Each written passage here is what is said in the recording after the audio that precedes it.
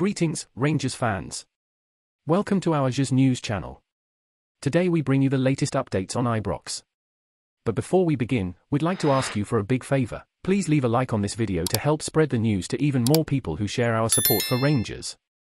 The Rangers have received positive news with the return of Souttar and Ridvan Yilmaz to the pitch.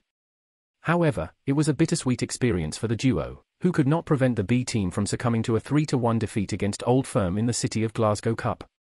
Both first-team players featured for the first 45 minutes of the game at the Rangers training centre and were substituted off at half-time.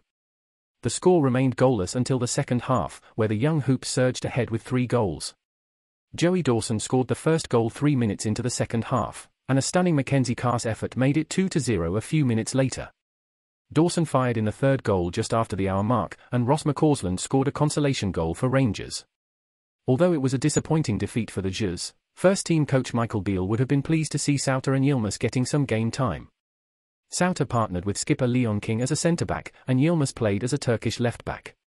Souttar, who is 26 years old, made his first appearance since July, where he went off injured against Livingston on the opening day of the season.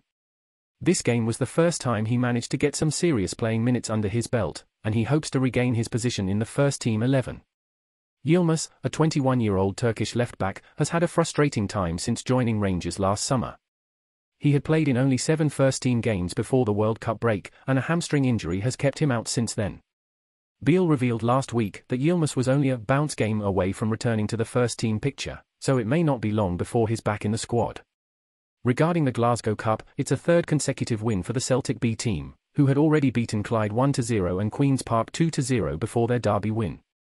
Holders Rangers beat Partick Thistle 5-1 in January and still have Queen's Park and Clyde to face in the current phase. So, what did you think of the news about our team? Don't forget to leave a comment below with your opinion and to leave a like to help us grow even more. And of course, if you haven't subscribed to our channel yet, don't waste any more time and subscribe now so you don't miss any news about Rangers. See you next time.